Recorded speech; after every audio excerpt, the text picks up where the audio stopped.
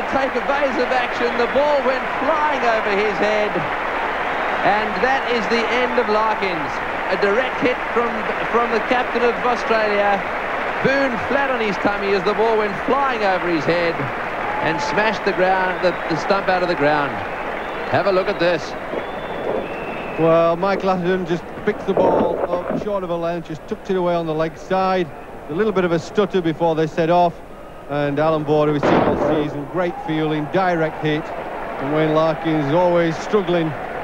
No doubt from the umpire, a great delight from the Australians as Boone gets out of the way. But he's so accurate, he's Allan Border. Big disappointment for Atherton and Larkins there. And England 2 for 116. And no doubt that Atherton says yes here. Border onto it like a flash. Have a look at this. He lines himself up and in goes the throw. Nice and low. Down goes Boone. And the ball just bounces there, hits the stumps.